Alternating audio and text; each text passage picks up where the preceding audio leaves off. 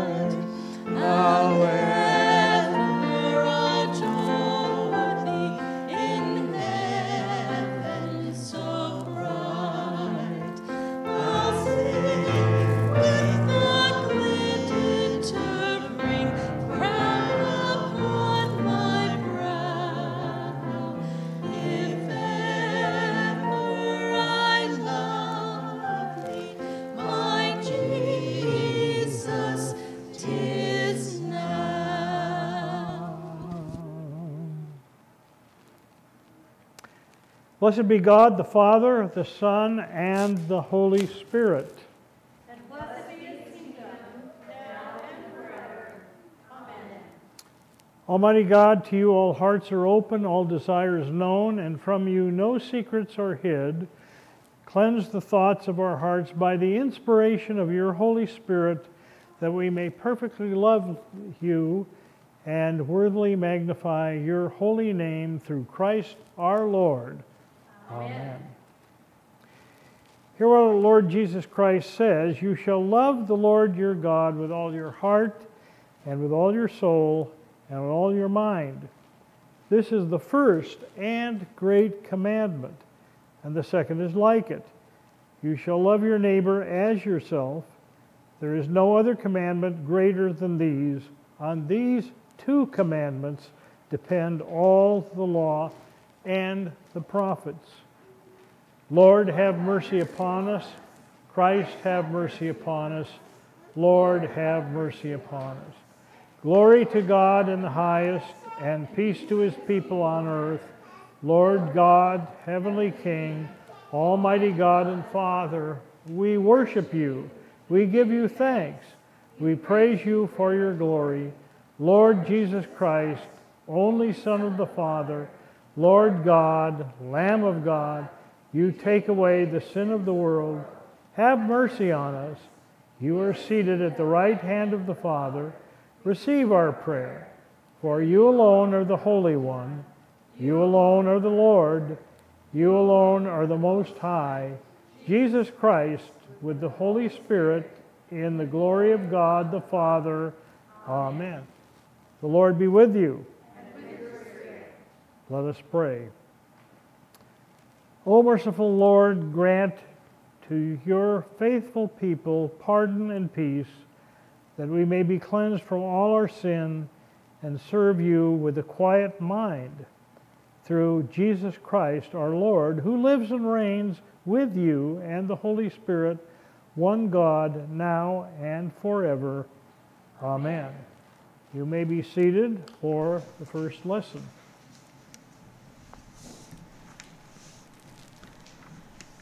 A reading from the book of the prophet Amos. Woe to those who are at ease in Zion, and to those who feel secure on the mountain of Samaria, the notable men of the first of the nations, to whom the house of Israel comes. Pass over to Calneh and see, and from there go to Hamath the Great. Then go down to Gath of the Philistines. Are you better than these kingdoms? Or is their territory greater than your territory? O you who put far away the day of disaster and bring near the seat of violence? Woe to those who lie on beds of ivory and stretch themselves out on their couches and eat lambs from the flocks and calves from the midst of the stall, who sing idle songs to the sound of the harp, and like David invent for themselves instruments of music, who drink wine in bowls and anoint themselves with the finest oils, but are not grieved over the ruin of Joseph. Therefore they shall now be the first of those who go into exile, and the revelry of those who stretch themselves out shall pass away. The word of the Lord. Thanks be God. Please stand for the psalm.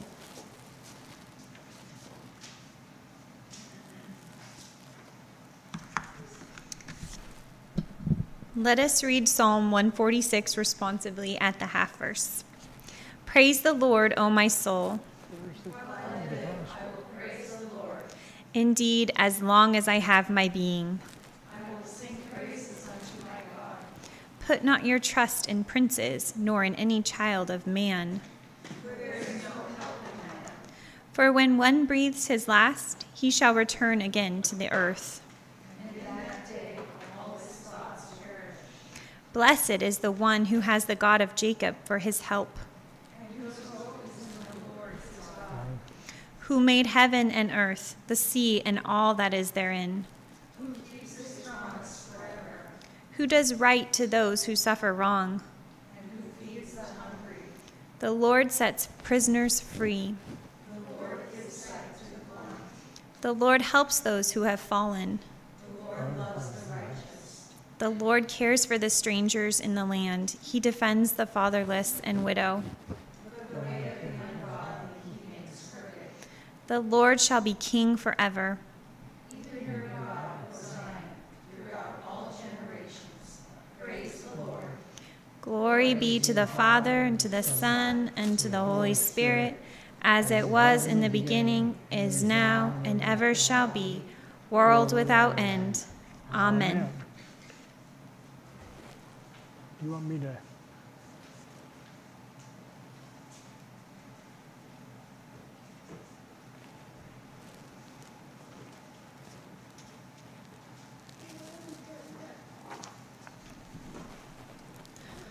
A reading from the first epistle to Timothy. But as for you, O man of God, flee these things. Pursue righteousness, godliness, faith, love, steadfastness, gentleness. Fight the good fight of the faith. Take hold of the eternal life to which you were called, and about which you made the good confession in the presence of many witnesses. I charge you in the presence of God, who gives life to all things, and of Christ Jesus, who in his testimony before Pontius Pilate made the good confession, to keep the commandment unstained and free from reproach until the appearing of our Lord Jesus Christ, which he will display at the proper time. He who is the blessed and only sovereign, the King of kings and Lord of lords, who alone has immortality, who dwells in unapproachable light, whom no one has ever seen or can see. To him be honor and eternal dominion. Amen. As for the rich in this present time, charge them not to be haughty, nor to set their hopes on the uncertainty of riches, but on God, who richly provides us with everything to enjoy.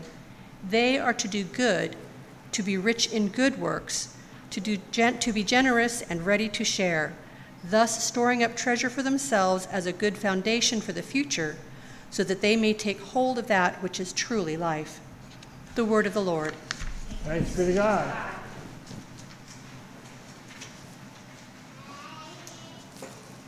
Please stand for the gospel reading.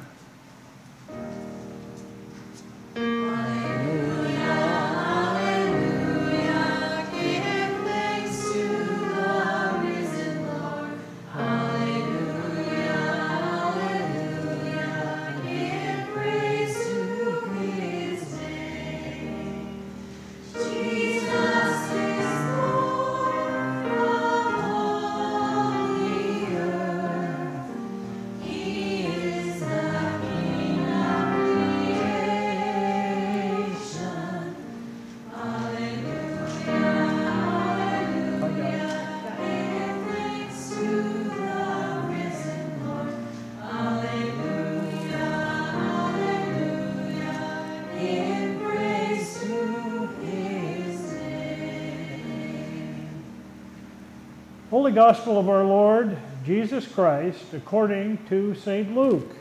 Glory to you, Lord Christ. Jesus said, "There was a rich man who was clothed in purple and fine linen, and who feasted sumptuously every day. And at his gate was laid a poor man named Lazarus, covered with sores, who desired to be fed with what fell from the rich man's table. Moreover, even the dogs came and licked his sores. The poor man died and was carried by the angels to Abraham's side. The rich man also died and was buried, and in Hades, being in torment, he lifted his eyes and saw Abraham far off and Lazarus at his side. And he called out, 'Father Abraham, have mercy on me, and send Lazarus to dip the end of his finger in water and cool my tongue, for I am in anguish in this flame.' But Abraham said, 'Child, remember that you in your lifetime received your good things, and Lazarus in like manner bad things. But now he is comforted here, and you are in anguish. And besides all this, between us and you a great chasm has been fixed, in order that those who would pass from here to you may not be able, and none may cross from there to us.' And he said, 'Then I beg you, Father, to send him to my father's house, for I have 5 brothers, so that he may warn them, lest they also come into this place of torment.' But Abraham said, 'They have Moses and the prophets, let them hear them.' And he said, 'No, Father Abraham, but if someone goes to them from the dead, they will repent.' And he said to them, 'If they do not hear Moses and the prophets, neither will they be convinced if someone should rise from the dead.'" The Gospel of the Lord. Praise to you, Lord Christ.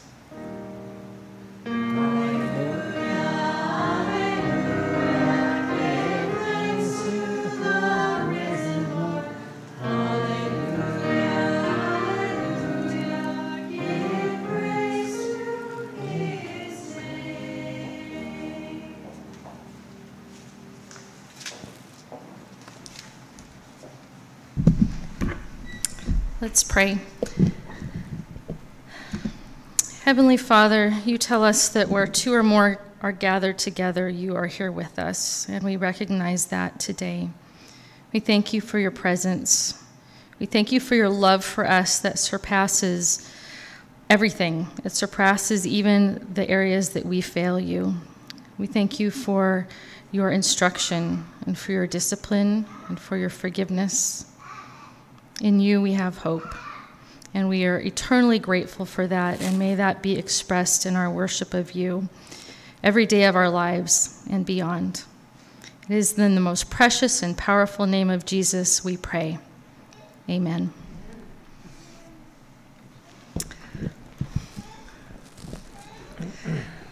I've been meeting weekly with a group of young people, and we start our time together each week playing games. And doing this has reminded me how much I enjoy playing board games and card games. Gary can attest to this.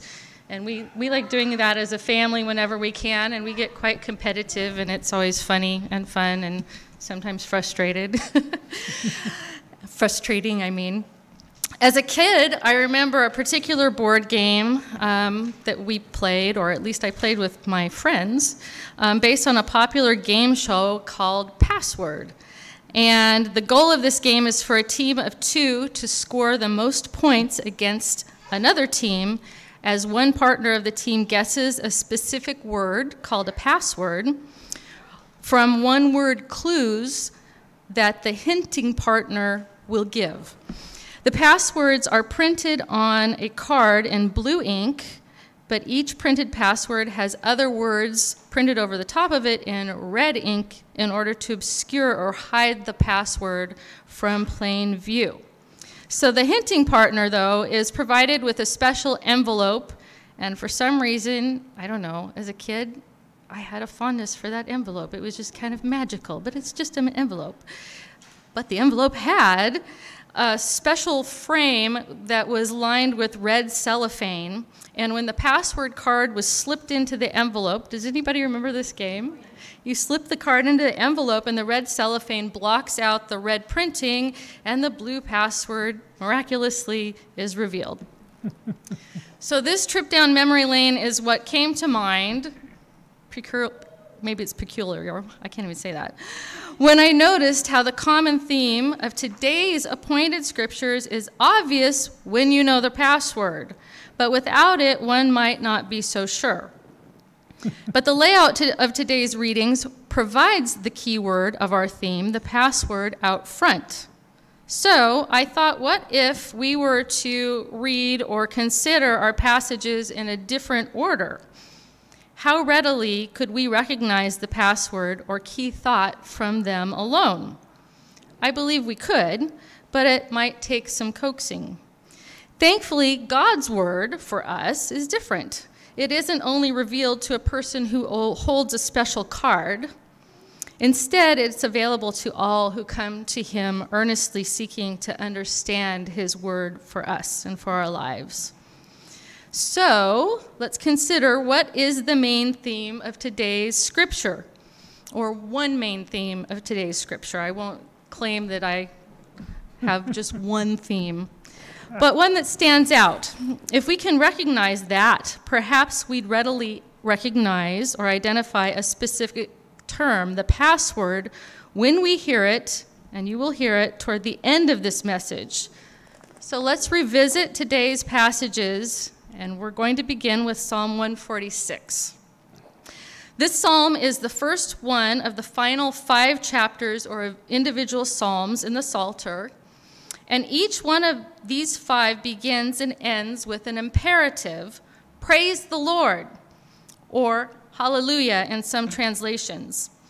This particular psalm has inspired the writing of several hymns, including Isaac Watts' I'll Praise My Maker While I've Breath, which reflects the psalmist's commitment to a lifetime of praise.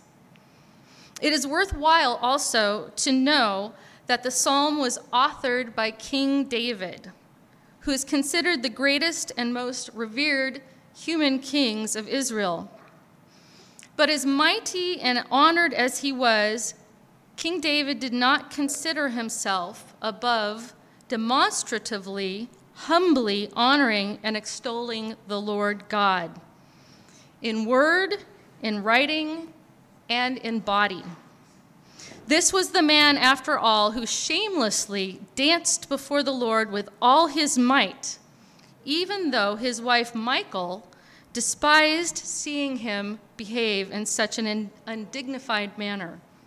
You see, Michal, the daughter of King Saul, had been a princess in the United Kingdoms of Israel, or United Kingdom of Israel at that time.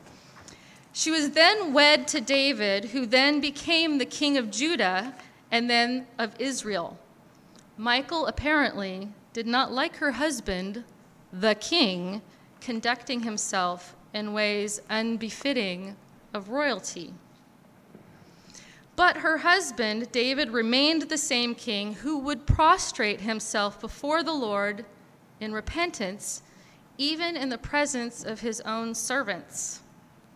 And he would lead assemblies to do the same, paying homage in reverence to the Most High God. David was a man of influence, an example, stewarding his people to be reverent before the Lord God in joy and in lament. So it is safe to guess that David's penning of this psalm was not only for his private times of worship, but also for instructive concern for the righteous welfare of God's people.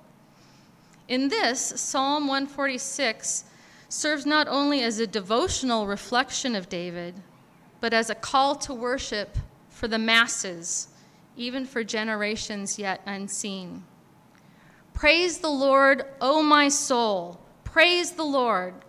I will praise him as long as I live. I will praise him with my whole being, declares David the king. And then this Prince of Princes humbly admonishes others, and perhaps himself. Don't put your trust in princes, for we are each only human, destined to perish and to fail in our plans. None of us can truly, permanently save. Blessed then is he who places his trust in the Lord, the God who has shown himself to be faithful from generation to generation. For it is the Lord who wondrously created everything around us. It is he who executes justice, who cares for the damaged and suffering. It is he who watches and who intervenes. And it is he who brings the wicked to ruin. It is only he who reigns forever. So praise him with me, declares King David. Praise the Lord. Next, we have the instructions of Paul in his mentorship of Timothy. In the fuller context of this letter, we find Paul instructing a young colleague who is in the tough position of addressing and correcting false teaching that was spreading through and within the Ephesian church. And he was to correct the source as well. Timothy is to do this through instructive emphasis on proper beliefs, correct beliefs in the gospel, and on proper Christian conduct, and through situational reorganization of the worship leadership structure of that body of believers, all in order to protect others from being led astray. Paul, in this portion of his letter, does two things. First, he directs Timothy to protect the true witness of the gospel of Christ, persevering to uphold righteousness, godliness, faith, love, steadfastness, and gentleness. But then Paul zeroes in on the well-to-do adherents of the Ephesian church. If you might recall, elsewhere in this letter, it seems that those who are more affluent, who have too much time on their hands, have been used handily as props and mouthpieces for false teaching within the local body. So now here in our reading today, Paul directs Timothy to command those with wealth to take on a more humbled sense of themselves, to rehabilitate their pride of wealth and comforts into godly, others-focused benevolence. And this wasn't a passive request. He didn't say, well, if you might find it in your hearts, could you be willing to, maybe? No. Paul directs Timothy to essentially order the upper class in this church to change their perspective and their habits. No longer to rest their laurels in seats of privilege. They were to both give and do, not one or the other, but both. I remember two unnamed, quite wealthy couples who each briefly attended a church we once attended. At that time, I was a very busy young mother, but I was also the regional coordinator for Angel Tree, which was part, and is still, part of Chuck Colson's Prison Fellowship Ministries. Each Christmas, this organization would coordinate Christians in the area, and other areas as well, through local churches, to purchase and deliver Christmas gifts to the children of prisoners on behalf of their inmate parent. This was a ministry of grace, mercy, and reconciliation. The gifts given were specifically chosen by the parent for his or her child. Volunteers would select as many parent-child couplings as they desired and then purchase, wrap, and personally deliver those gifts as a benevolent surrogate. Sharing in this way a token of love and restoration to a child separated from their parent in perhaps more ways than one. It was my understanding that the imprisoned parents had access to this ministry through in-person Bible study groups offered by the same organization. Because of this, those volunteering for Prison Ministries Angel Tree often served on behalf of a brother or sister, fellow Christians, helping to sow seeds of reconciliation. Well, back to these two couples, and actually it was only the woman I interacted with in each case, but each one handed me a very large check and said, I'm donating the money, and you can go get the gifts and make the deliveries for me. One of the two actually took her money back after I responded that I wished I could, but I was unable due to my own commitments to the program. I didn't have enough time. I believe neither couple remained active in our church long after that particular Christmas. So Paul commands, as for the rich in this present age, charge them not to be haughty, nor to set their hopes on the uncertainty of riches, but on God, who richly provides us with everything to enjoy. They are to do good, to be rich in good works, to be generous and always ready to share, thus storing up treasure for themselves as a good foundation for the future, so that they may take hold of that which is truly life. And now we will move into Luke. We've heard the words of King David, we've heard the words of Paul, and now the words of Jesus spoken to a group of people, including disciples and, again, Pharisees, who were well known for their love of money and prestige. From Luke 16:19 through 31, we heard the parable of the rich man and Lazarus today. But before we continue, we should be reminded that the previous parable in Luke 16 was that of the shrewd manager. This story is unlike what we're used to with Jesus' parables, for in it, all of the characters are wicked. There is no protagonist representing God or his kingdom.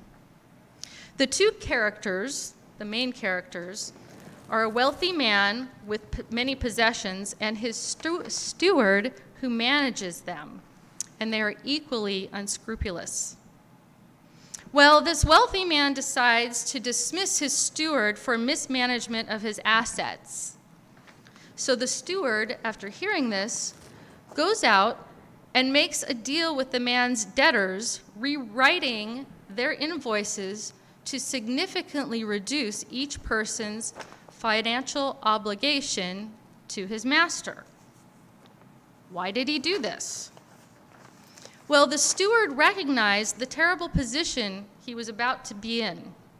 Having been a lazy cheat, possessing no other skills or physical strength, and admittedly being too proud to beg, he realized he was about to become homeless.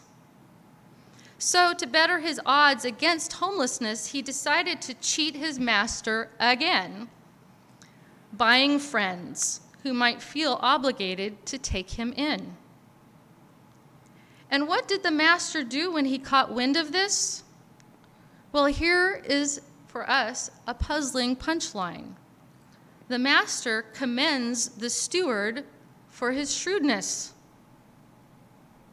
Jesus went on to observe that people of this world are often more perceptive and discerning, more innovative in action or shrewd than people of God's kingdom. He goes on to indicate that his followers should determine to use their worldly wealth for kingdom purposes, so that when it runs out, and it will, friends have been made for eternity. And if you cannot be faithful with material wealth, which will, again, eventually run out, why would God entrust you with spiritual wealth, which has everlasting value? Clearly, you cannot live for both God and live for money. Well, the Pharisees in the crowd did not like hearing this at all, so Jesus debated with them, confirming that God's law stands firm, that God sees straight into the heart, regardless of one's posturing or appearance or financial or social standing. While the likes of these Pharisees were resting in their smug sense of security, crowds of commoners were rushing into God's kingdom through repentant faith in the good news spoken by John the Baptist previously and Jesus. Pharisees who waved their religious and financial accomplishments would find out in the end they were sorely mistaken. Which leads us to today's parable of the rich man and Lazarus. In this parable, Jesus describes a very wealthy man dressed like royalty, and he chose to dress himself like royalty, dining and reclining every day in his opulent home. But lying noticeably at the gate of his home was a very impoverished and diseased man named Lazarus. Lazarus longed to be fed by the scraps from this man's table, and he relied upon stray dogs to lick his festering wounds. Well, one day Lazarus died, but so did the rich man. The angels in God's mercy carried Lazarus away to the blessed company of Abraham. But the rich man found himself in Hades. He looked up from his torment and could see way off who he thought was Abraham. And there, to his surprise, was Lazarus as well. He thought perhaps the rich man could summon some assistance. He thought that to himself. So he called to Abraham, by the way, that he did not call to God, which is interesting. He called to Abraham, said, "Hey, do you see me down here suffering? Have mercy on me and send Lazarus to come minister to me." What an audacious request. that Lazarus, finally experiencing the tenderness of care and restoration that he had longed for his whole life, that he should be instructed to leave all this to personally attend to a man who had refused to do the same for him. Abraham explained this to the rich man and added, besides, this chasm between us and you has been put here. It has been fixed so that neither of us can cross it. Well then, said the rich man, at least send Lazarus to my relatives' home to warn them, so they won't come to this place of torment as well. Abraham responded firmly but gently, they have already been provided with Moses and the prophets, as were you, he might have thought. But Lazarus arising from the dead to speak to them, that would be different, said the rich man. They would repent at that. You are mistaken, said Abraham. If they wouldn't listen to Moses and the prophets, they're not going to be persuaded by anyone risen from the dead. Jesus then turned to his disciples in the next few verses, if we were to continue reading, and explained the importance of rebuking those who place stumbling blocks in the way of God's children, such as the Pharisees in that context, but also forgiving them readily when they repent. So now for Amos, and I've included this in the manuscript for our reference. I'll read it. Woe to you who feel secure on Mount Samaria, you notable men of the foremost nation to whom the people of Israel come. Go to Calneh and look at it. Go from there to Hamath, and then go down to Gath and Philistia. Are they any better off than your two kingdoms? Is their land larger than yours? But you put off the day of disaster and bring near a reign of terror. You who lie on beds adorned with ivory and lounge on your couches. You dine on choice lambs and on fattened calves. You strum away on your harps like David and improvise on musical instruments. You drink wine by the bowlful and use the finest lotions. But you do not grieve over the ruin of Joseph. And by the ruin of Joseph, he means the state of Israel at that time, the division that was happening and how they were straying from God. This forceful declaration is addressed to the notable, the foremost people of Israel who feel extremely confident in themselves, incorrectly so. So God gives them a reality check. To do this, he first advises them to look at the conditions of surrounding nations, those governed by other gods, to realize how better off Israel, even in its divided state, is than these places by his grace and blessing.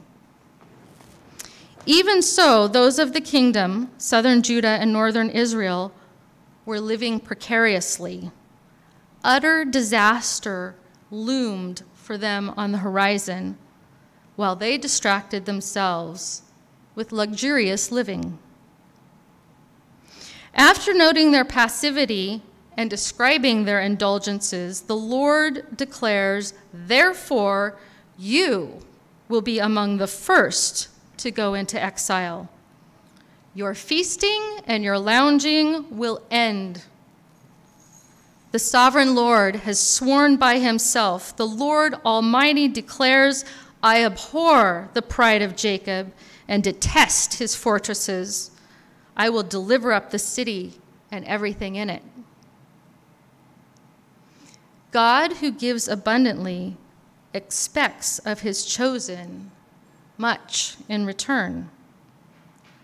His blessings should not be considered something earned, entitled, flaunted, or wasted. Instead, they are to be stewarded in awareness and in wisdom for the sake of his kingdom. And there are consequences for neglect or abuse of his gifts. We often think of God's wrath resting upon those who don't know him. But consider Luke 12:47 and 48. The servant who knows the master's will and does not get ready or does not do what the master wants will be beaten with many blows. But the one who does not know and does things deserving punishment will be beaten with few blows. Again, the one who does not know and does things deserving punishment will be beaten, but with few blows. From everyone who has been given much, much will be demanded. And from the one who's been entrusted with much, much more will be asked. So, to quote another game show, we've come to the $65,000 question. What is today's password? If you're paying close attention, especially if you were the reader of this passage, maybe you noticed an omission from the Amos reading text that I just read. Amos 6:1 says, "Woe to you who are complacent in Zion and who feel secure on Mount Samaria, you notable men of the foremost nation." Complacent or complacency is the password. And it's defined as smug pleasure in oneself or in one's advantages and situation without awareness of personal deficiencies or of dangers that lurk around. How might we be sitting here today complacent? How might we be leaning into complacency? Does this message have any application for us? I don't have specific answers for all of us. And this is because the question applies to me as well, as an individual and as a member of our church. We must each and all note, importantly, that the questioner is not me, it is the Lord. Am I? Are you guilty of complacency? We who are richly blessed to be here, members of his kingdom, part of his family, with the many gifts he gives us. And in particular, we are this local body of believers. Does complacency exist? Let's review the main points in closing from each reading as they are illuminated by our key word. From Psalm 146, considering who the Lord is, we should gratefully revere him with every fiber of our being for the entirety of our lives. Complacent worship, therefore, is not genuine. From 1 Timothy 6, we must guard the faith, demonstrating proper belief through a lifestyle transformed by the gospel. Complacency, though, focuses on the wrong treasures of God and therefore jeopardizes the faith. From Luke 16, the Lord has not been complacent toward us. He has sent us his word through the prophets and through Jesus Christ himself. What we do with this is of consequence. And from Amos 6, we who are blessed and entrusted stewards of God's kingdom are accountable for our attitudes, our activities, and inactivity. May we never be found complacent. Amen and amen.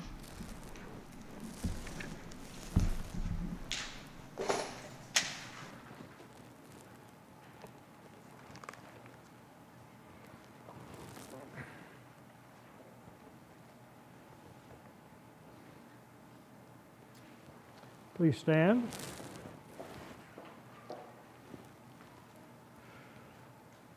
Let us now confess our faith in the words of the Nicene Creed together. We believe in one God, the Father, the Almighty, maker of heaven and earth, of all that is visible and invisible.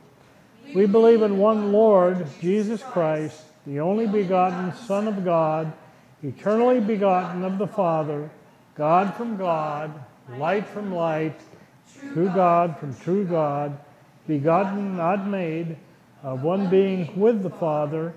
Through him all things were made. For us and for our salvation he came down from heaven, was incarnate from the Holy Spirit and the Virgin Mary, and was made man. For our sake he was crucified under Pontius Pilate. He suffered death and was buried. On the third day he rose again in accordance with the Scriptures. He ascended into heaven and is seated at the right hand of the Father.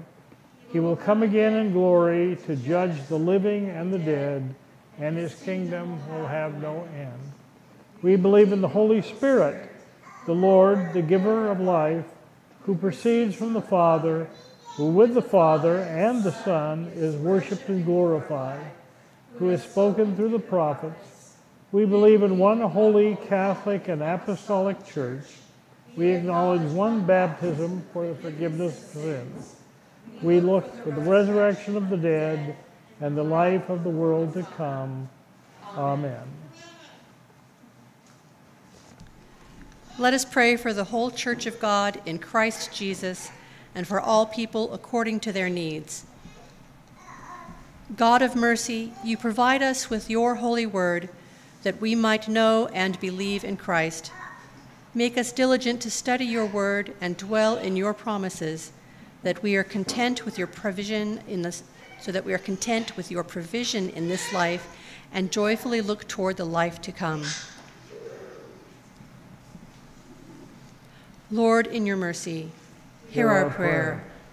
Holy God, remember the men to whom you have given the noble task of pastor, especially the pastors of Grace Anglican Church, Recife, Brazil, and All Saints Church, Everett, Washington.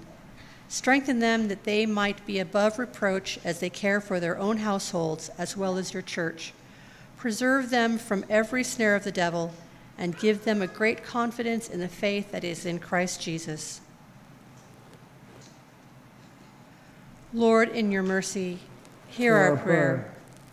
Father in heaven, preserve our homes from idols and sins of idleness. Bless fathers and mothers as they catechize their children, that generations to come might faithfully guard their hearts and rejoice in your gifts. Lord, in your mercy, hear our prayer. King of kings and Lord of lords, watch over the authorities of this and every nation.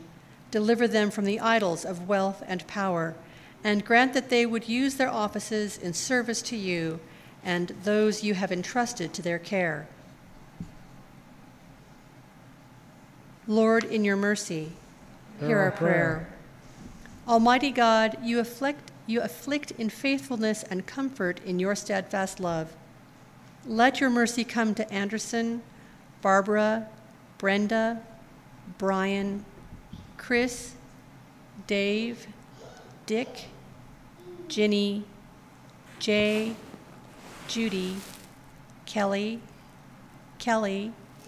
Mac, Matt, Michael,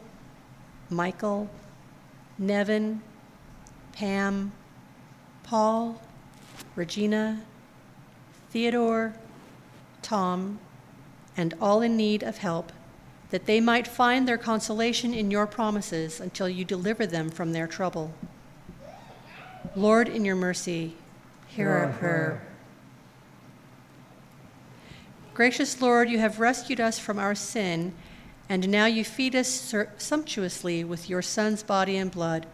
Grant that all who receive this Holy Supper today would be preserved from hard-heartedness, clothed in Christ's righteousness, and comforted by your gifts of life and salvation.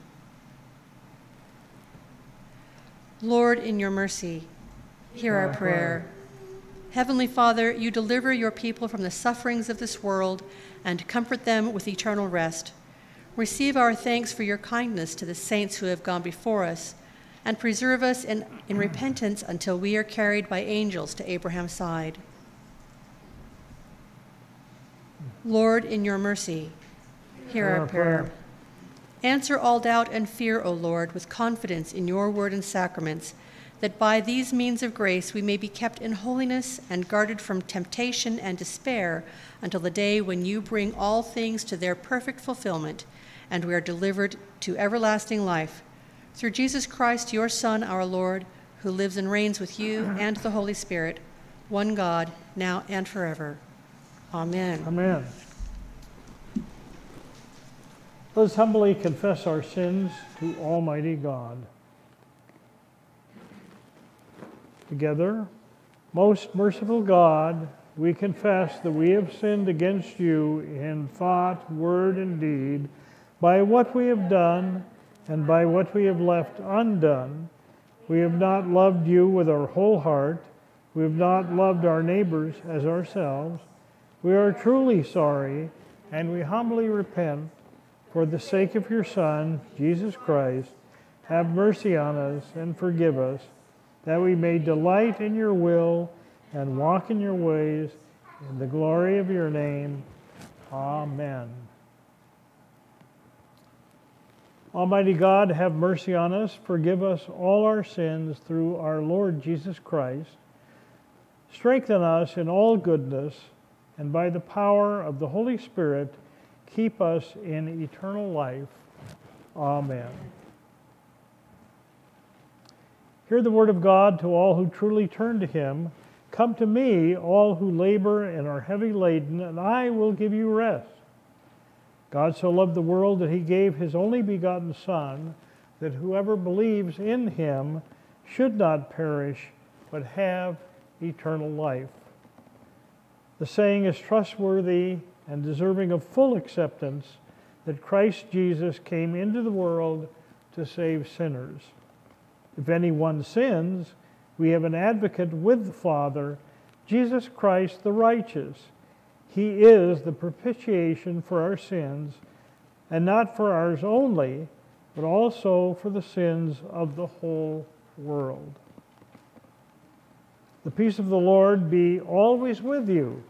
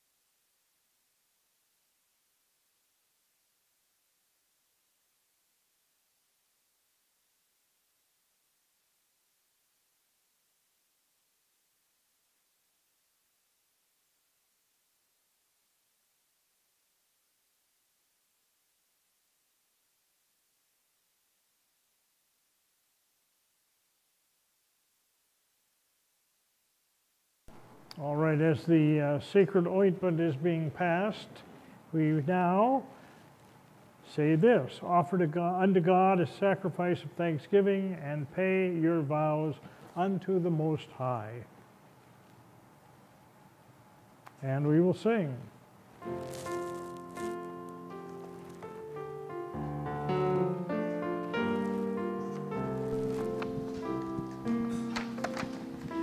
This is my desire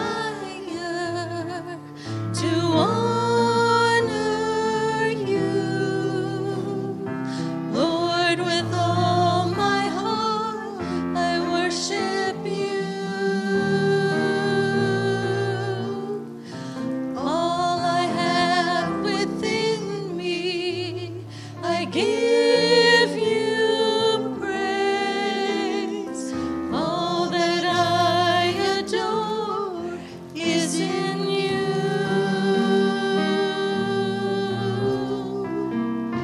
Lord, I give you my heart, I give you my soul. I live for you alone. Every breath that I take, every moment I'm awake. Lord, have your way in me. This is my desire to honor you, Lord, with all my heart I worship you. All I have within me, I give you praise.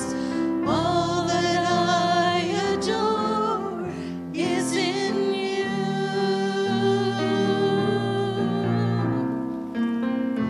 Lord, I give you my heart, I give you my soul. I live for you alone. Every breath that I take, every moment I'm awake. Lord, have your way in me.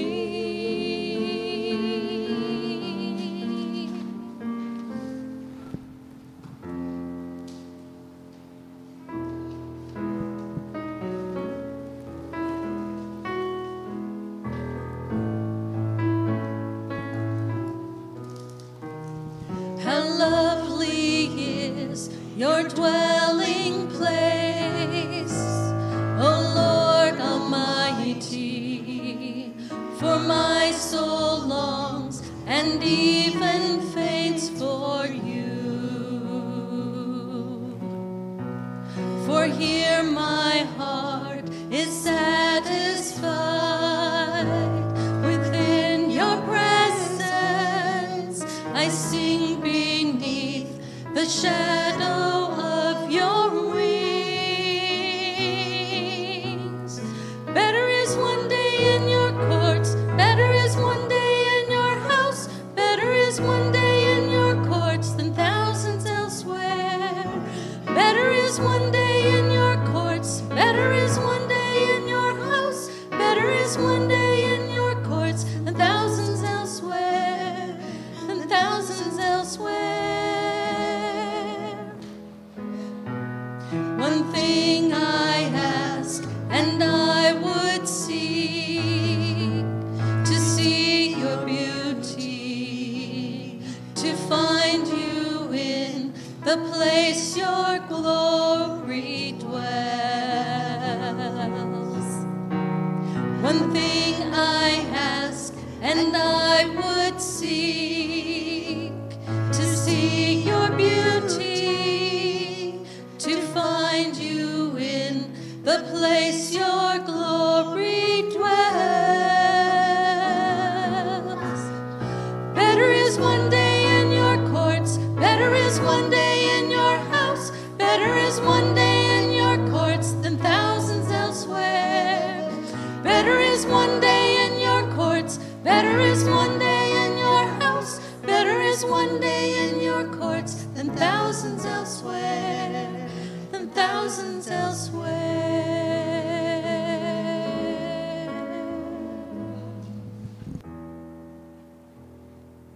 Now we'll sing the doxology.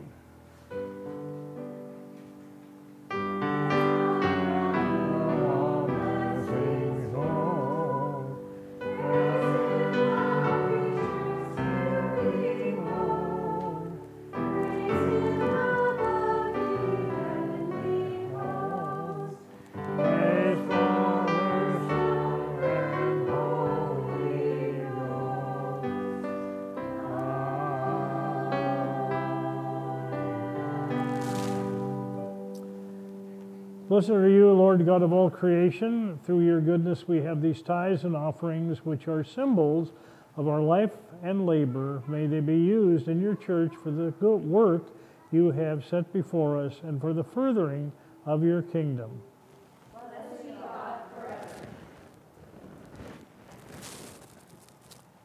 Blessed are you, Lord God of all creation. Through your goodness we have this bread to offer, which earth has given and human hands have made. It is for us the body of Christ. Blessed be God forever. Blessed are you, Lord God of all creation. Through your goodness we have this wine to offer, the fruit of the vine and the work of human hands. It is for us the blood of Christ. Blessed be God forever. Pray, brethren, that our sacrifice may be acceptable to God, the Almighty Father. May the Lord accept this sacrifice of your hands and to praise and glory of his name for our good and the good of all his church. Amen. The Lord be with you. And with your spirit. Lift up your hearts. We lift them to the Lord. Let us give thanks to the Lord our God.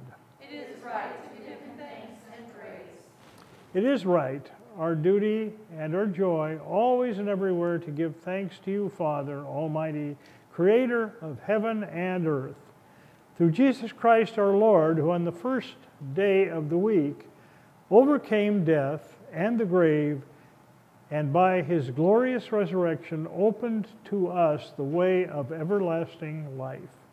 Therefore we praise you, joining our voices with angels and archangels, and with all the company of heaven, who forever sing this hymn to proclaim the glory of your name.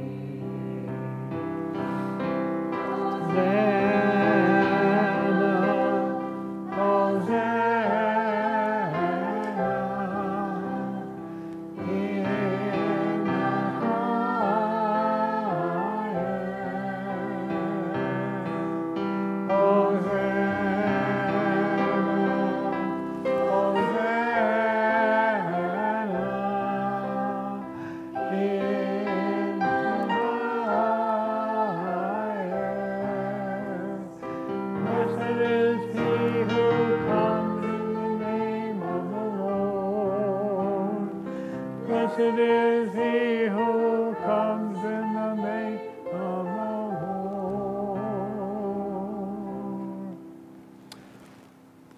Almighty Father, whose dear Son, on the night before he suffered, instituted the sacrament of his body and blood, mercifully grant that we may receive it thankfully in remembrance of Jesus Christ our Lord, who in these holy mysteries gives us a pledge of eternal life and who lives and reigns forever and ever.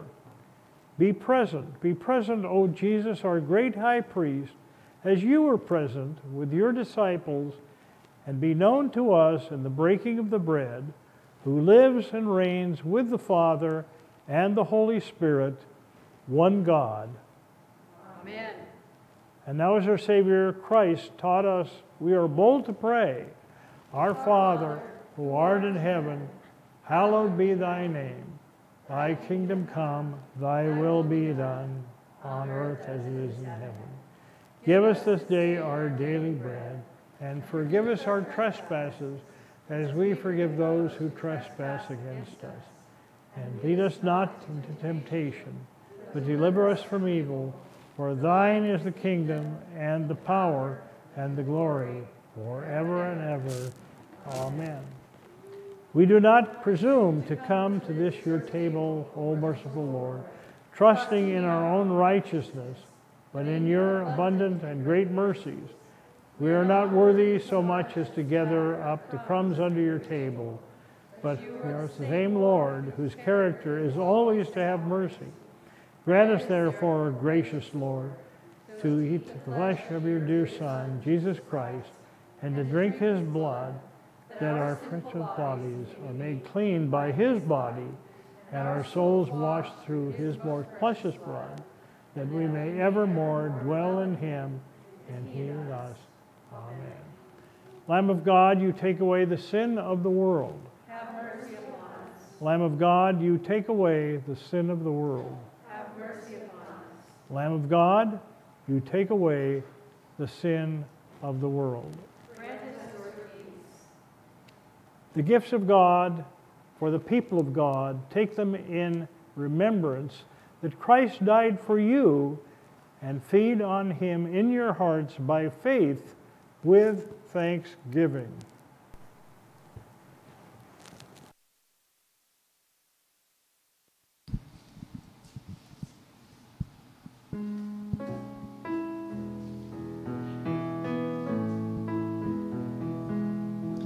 In Christ alone, my hope is found. He is my light, my strength, my song. This cornerstone, this solid ground, firm through the fiercest drought and storm.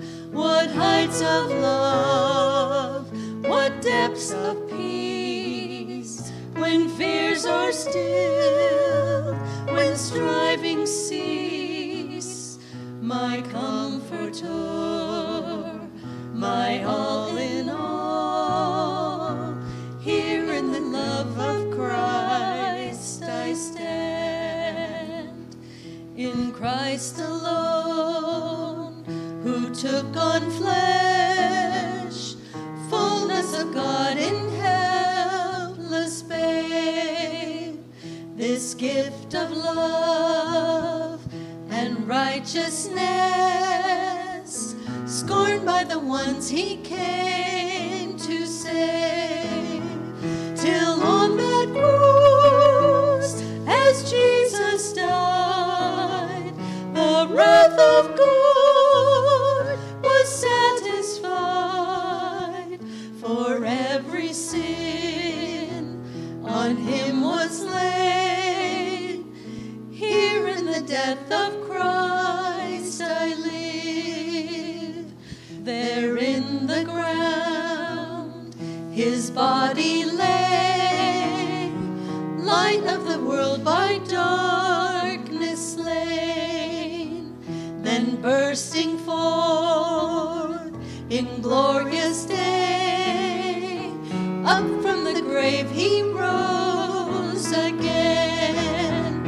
And as he stands in victory, sin's curse has lost its grip on me. For I am his, and he is mine, bought with the precious blood of Christ. No guilt in life, no fear in death. This is the power of Christ in me. From life's first cry to final breath, Jesus commands my destiny. No power of hell, no scheme of man can ever pluck me from his hand, till he returns or calls me home. Here in the power of Christ I'll stand.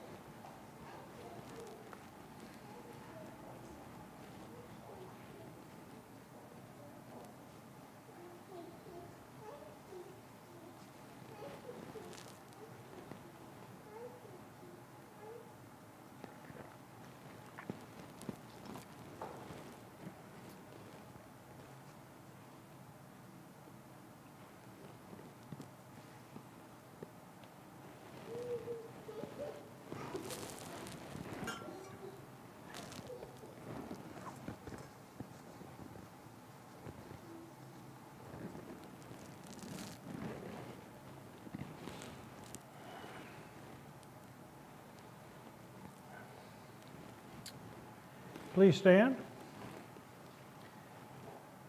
And let us pray. Together.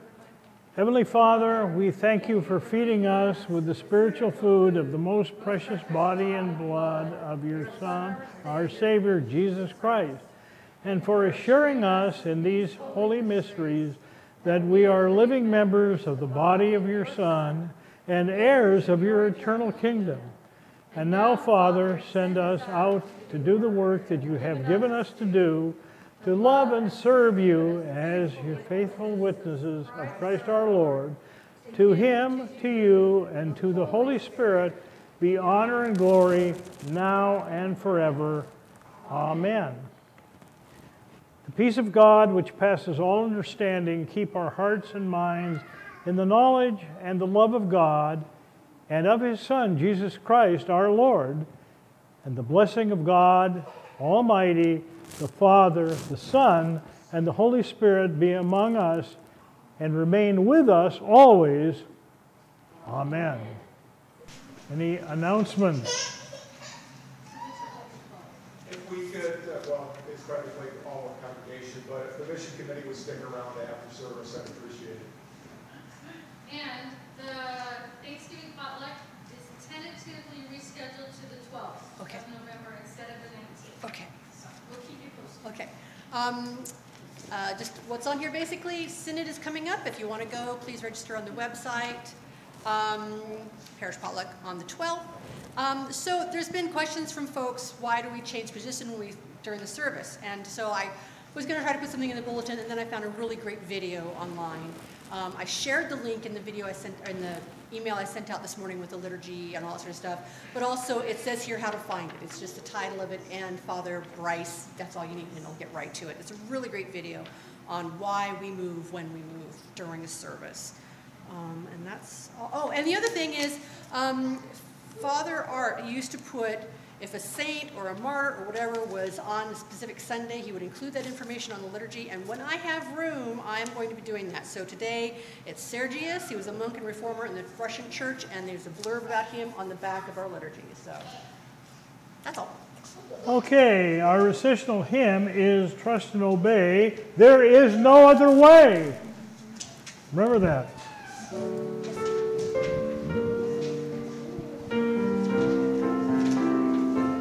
They always told me there's no other way.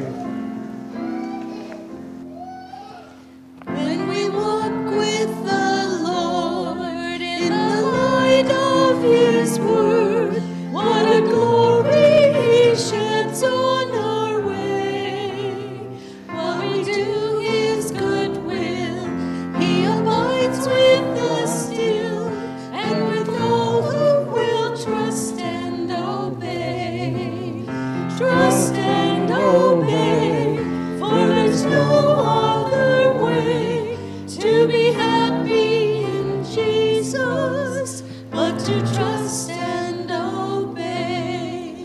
Not a shadow can rise, not a cloud in the skies, but his smile quickly drives it away. Not a doubt nor a fear, not a sigh nor a tear can abide while we trust and obey. Trust and obey, for there's no other way to be happy in Jesus but to trust and obey. Not a burden we bear, not a sorrow we share, but our toil he doth richly repay. Not a grief nor a loss, not a frown nor a cross, but is blessed if we trust and obey. Trust and obey, for there's no other way to be happy in Jesus but to trust and obey. But we never can prove the delights of his love until all on the altar we lay. For the favor he shows and the joy them who will trust and obey. Trust and obey, for there's no other way to be happy in Jesus, but to trust and obey. Then in fellowship sweet, we will sit at his feet, or we'll walk by his side in the way. What he says we will do, where he sends we will go. Now there's there only trust and obey. Trust and obey, for there's no other way to be happy in Jesus, but to trust and obey. Hallelujah, hallelujah. Let us go forth in the name of Christ.